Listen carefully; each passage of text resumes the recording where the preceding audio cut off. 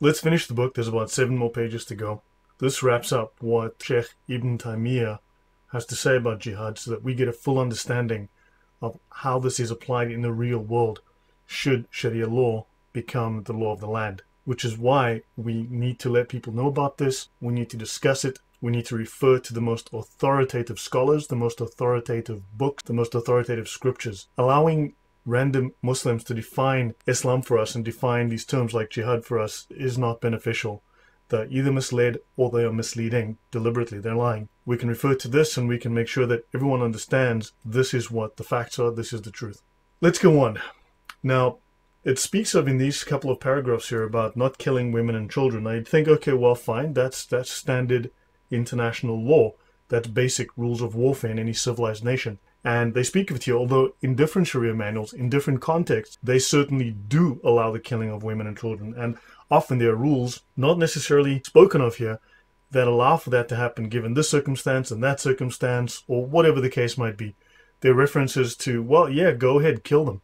Muhammad allows it in different circumstances as well, but that's not what we're discussing. I have discussed some of those in different episodes. Look at Jan Irvin, the UnSpun podcast. I speak about jihad in one of those episodes. I actually go through some of that information. Also, my most recent episodes with Jan Irvin on the UnSpun podcast, I speak of the definition of jihad. I use 2 different Sharia manuals, and we go through instances where they certainly say, go ahead, kill the women and children if you need to. But there's a somewhat more practical reason for them not killing the women and children. Let's have a look. Let's start here. This is the Reliance of the Traveller, section 0913. When a child or a woman is taken captive, they become slaves. The woman's previous marriage is immediately annulled.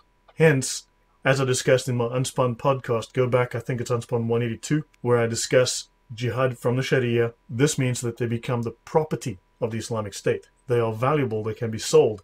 They have value, they can be traded for money, they can be used for work, and in fact the women can become sex slaves. This is the more practical reason why the women and children are not killed, because they have a use.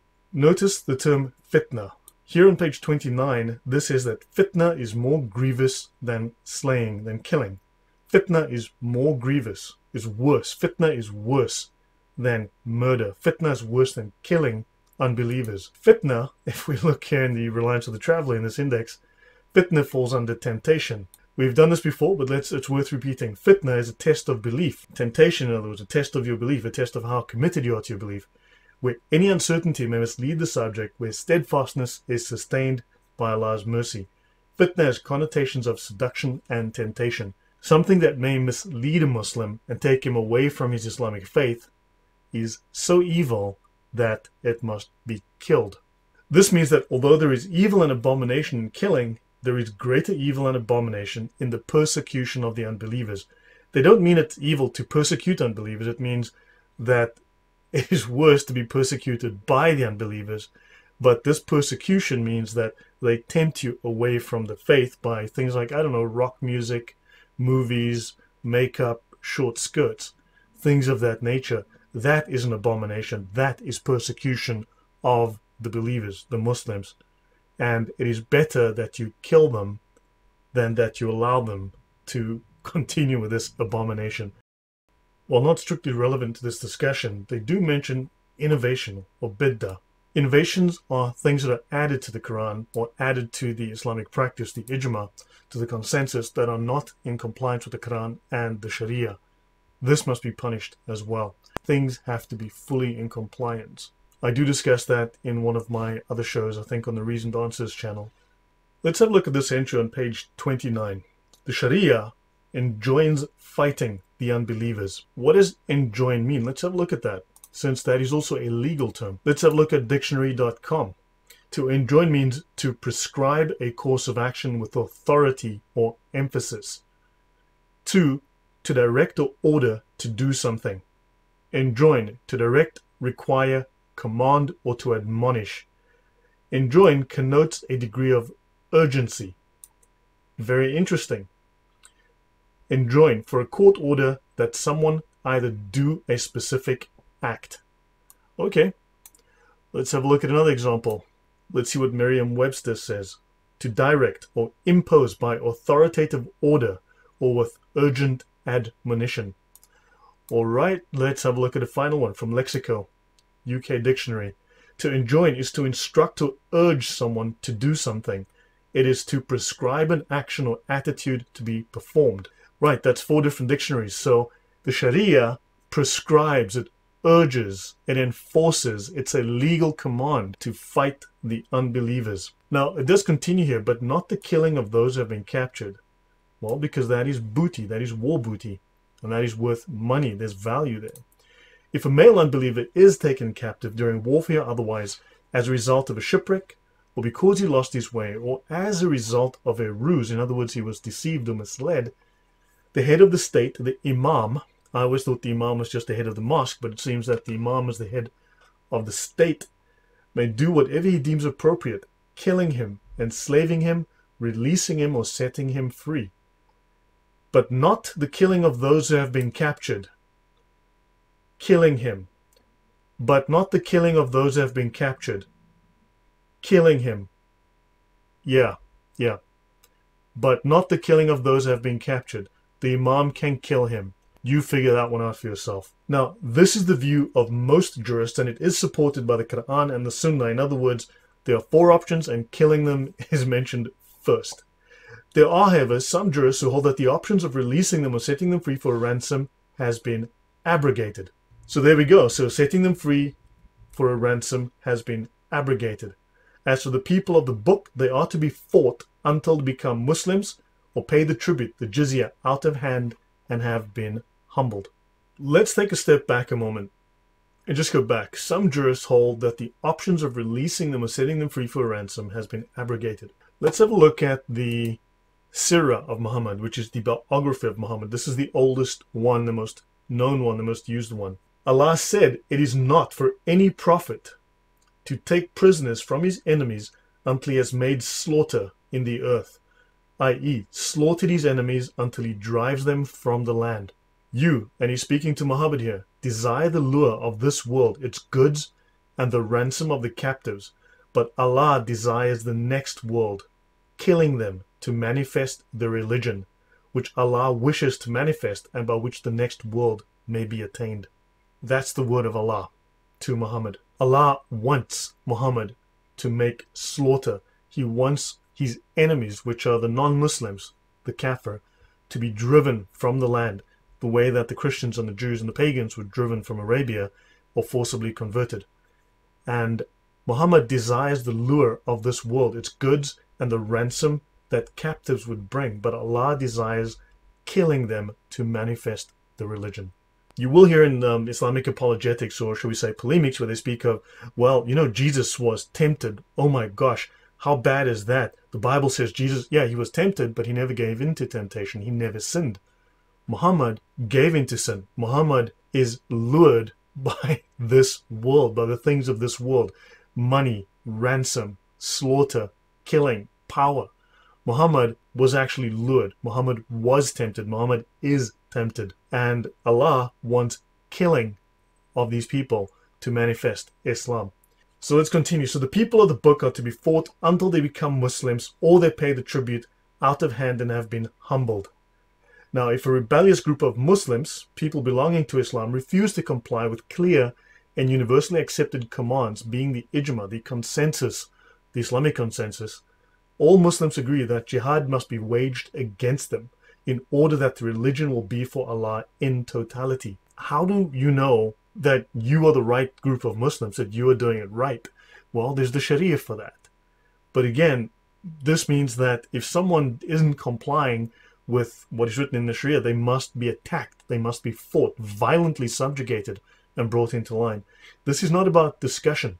This is about violent warfare. Has the Messenger of Allah not said, "I have been ordered to fight people until they profess that there is no Allah," that's a typo, no God but Allah, and that Muhammad is Allah's messenger? Challenge, show me where in the Quran we find the Shahada, that there is no God but Allah and that Muhammad is his messenger. Please let me know what page that's on, because it's not in there. Also show me where the instructions for the 5 daily prayers are to be found in the Quran, because they are absolutely not in there. They're in the Sharia. They're not in the Quran. So the Quran is incomplete. The Quran is not a book that contains enough to be a Muslim, that contains enough to practice Islam. All of those things. So it's odd that Muslims will reject certain things and say, yeah, but I accept this and I accept that. But so do they accept the 5 daily prayers? Yeah. Do they believe in the Shahada? Yeah, well, it's not in the Quran. So what's your authority for accepting that? But of course, if they say that, if they say the Shahada, if they believe in Islam, their lives and their properties will be safe. So if you become a Muslim, your life and your property will be safe. If not, you'll be fought and killed and your things will be taken from you.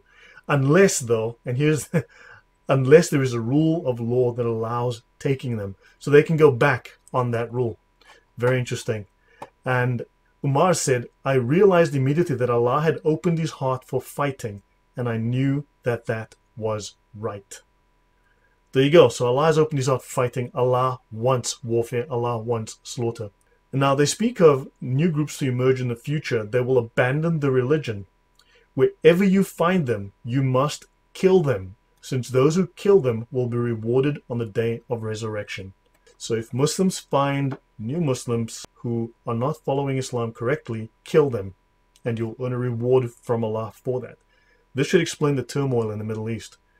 Islam is just quarrels, warfare, slaughter with borders. They say this again here, they will abandon the religion if the army that reaches them would know how much reward the Prophet has promised them, and that's for slaughtering the people that abandon Islam, the apostates. They would rely on this deed alone and not worry about other good deeds, because slaughter leads to the highest reward in Islam, a guarantee of paradise. That's Islam. That's Islamic theology for you right there. In another version, they will fight the people of faith. I shall kill them. If their own people then want to become idolaters, they shall be killed. And again, my community will fall apart into 2 parties. And this is by Muslim, Sahih Muslim. The party that is closest to truth will be in charge of killing them. How do you know which party is right? So the party that is closest to the truth will be in charge of killing them. Okay, so yeah, if you disagree with Islam, if you disagree with Muhammad, if you want to bring change, bid'ah, to Islam, you must be killed. Now, some people just don't quite roll over and play dead. They might fight back. And there you go. That's the Middle East. It has been established on the authority of the Quran, the Sunnah, and the consensus of the community, that's the Islamic consensus, the Ijma, which is effectively contained in the Sharia, that those who depart from the law of Islam must be fought, even if they pronounce the 2 professions of faith. And they make no qualms here. They are speaking of those who leave the religion. Those are apostates. It is allowed to fight people for not observing unambiguous and generally recognized obligations and prohibitions. Again, found in the Sharia. So if someone's not a good enough Muslim, fight them, kill them. It is obligatory to take the initiative in fighting those people as soon as the Prophet's summons, with the reasons for which they are to be fought, has reached them. So again, this is in compliance with previous statements. If you have been reached with a message that says, become a Muslim, comply with Islam, abandon your old religion, or become a dhimmi, pay the jizya, pay the tribute. So if that message has reached you and you fail to comply, then you must be fought. And of course, Muslims must take the initiative in fighting. This is not defensive. This is offensive. The most serious type of obligatory jihad is the one against the unbelievers.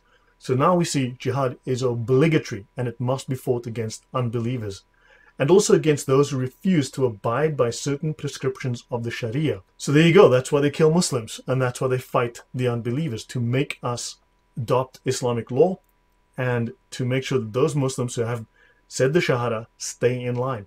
This jihad is obligatory if it is carried out on our initiative. The word defense doesn't appear in there. This is offensive Islamic jihad. If we take the initiative, it is a collective duty, which means fard kifaya, which means that if it is fulfilled by a sufficient number of Muslims, the obligation lapses for all others and the merit goes to those who have fulfilled it. I've covered this in my discussions of the definition, the legal definition of jihad in 2 different Sharia manuals. Such believers as sit at home unless they have an injury are not equal of the mujahideen, those who fight in the path of Allah with their wealth and their lives. Allah has preferred in rank the mujahideen in the path of Allah with their wealth and their lives over the ones who sit at home. If they come back alive, they get a share of the booty, the spoils of war. and if not, they go straight to paradise. Allah has preferred the mujahideen over the ones who sit at home. So those who do not participate in violent jihad are not equal in the sight of Allah. They are not at the highest level of Islam. The Prophet has ordered Muslims to help fellow Muslims. The assistance, which is obligatory both for the regular professional army and for others, must be given. Jihad is obligatory for all Muslims. They don't necessarily all have to go and fight, because Fard Kifaya says, or the communal obligation says, only some have to go out and make violent jihad. The rest may stay at home. As long as some are doing so a minimum number of times per year, the rest are allowed to not go on jihad, but must somehow contribute. Zakat, a portion of the zakat, 1/8, goes to the support of jihad, and other means. Again, I've covered this in previous discussions, previous episodes, and I've shown how that is defined within the Sharia.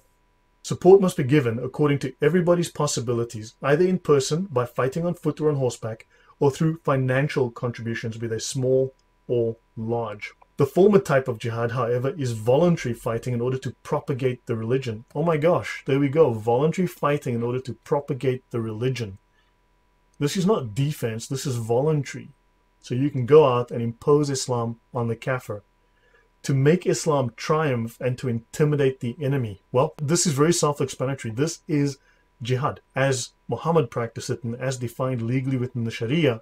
And this is now written by this man to explain this. So this is an exegesis of jihad from the Quran, from the Sunnah, into the Sharia, and now written out as a manual to assist those who want to fight in jihad. This form of punishment, i.e. jihad, I thought jihad was about, I don't know, having more salads, walking a dog, walking little old ladies across the street, being nicer to your grandma. Now we see it as punishment. Oh my gosh, I thought it was effort, struggle. No, it seems it's punishment. Either one of Islam's 24 greatest scholars, a man with the title, the Sheikh al Islam, is a liar, or he's wrong and he doesn't know what Islam is, and John Q. Random Lying Muslim in the comments section, he knows everything. Which one do we believe? And I personally say that the guy in the comment section is either ignorant or lying. I'll go with the major scholar of Islam. So this form of punishment, jihad, must be administered to rebellious people. And who's rebellious people? That's you, that's me. Right, this wraps this up. Thank you very much for listening. I hope you enjoyed this. I have lots more that I want to make to make sure that people understand Islam from its fundamental text, from its greatest scholars. And I want to cover as well what Muslims learn from the age of 5 at the madrasas, and also the fact that Islam is a Gnostic religion. When you go through the Sharia, you'd be surprised. Islam is Gnosticism. Not made public, not spoken about, but very much all over the Sharia manuals. Download them, read them for yourselves. And please, if you want to support, the links down in the description. I would appreciate it. This takes a great deal of time and effort. My next project, once I complete and wrap up everything on Islam, will be to start discussing the lies that are told about the Bible. This is by Ibn Taymiyyah, answering those who altered the religion of Jesus Christ. I used to think Ahmad Didat was the man who made up most of this nonsense that they talk about the Bible, and it's complete bogus nonsense. However, it goes back a lot further. The same guy who just wrote this wonderful book on jihad for us, he also explains just what's wrong with the Bible, and it's nonsense. Anyway, that's it for me. Thank you very much. Have a wonderful day. Goodbye.